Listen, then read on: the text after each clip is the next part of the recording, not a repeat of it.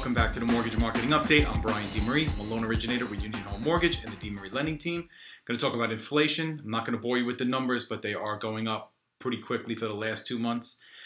We talked about this a few times about how you've seen everybody on the roads and everybody's in the stores and there's a lot of demand on product. And with all these people on unemployment, it's going to put a lot of pressure on the supply chain to get that product there. So demand is up, supply is low, and it's pushing prices up.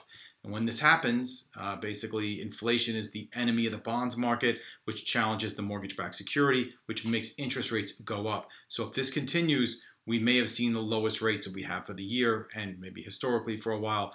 And just something to be aware of. Again, if you have anybody that's hesitating to purchase, now is the time. So we got some numbers this week for initial jobless claims. These are people that are claiming unemployment for the first time, about 837,000. They're staying flat for the last couple of weeks, mostly slightly going down.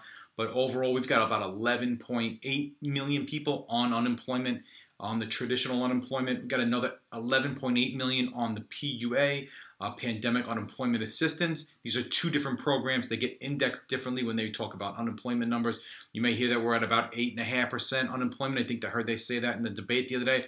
Actually closer to 15, 16 when you take this other program into consideration. It's a total of about 26.5 million people receiving some kind of benefit continuously. That number is actually up 500,000, 500,000 from last month. And so something to take into consideration. This number is usually 5 million. And remember yesterday when I said that Facebook, Instagram, and WhatsApp are going to combine to make one app?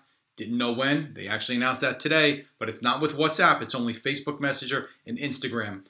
And what does that mean for us in real estate? It means if you're running Facebook ads or Instagram ads just directly to your Messenger, that's all going to fall into one place. It makes life a lot easier if you're going to sit there and answer those questions, or if you have a chat bot or something like that. There'll also be some other things with themes and colors and some other little gizmos and stuff with emojis, but a lot of that's already on Messenger. It'll really be coming into the Instagram Messenger as well.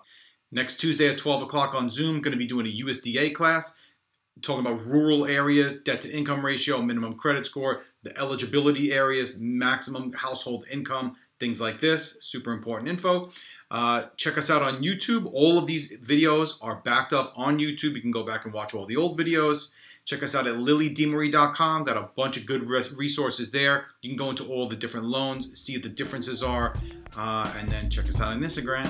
See you tomorrow.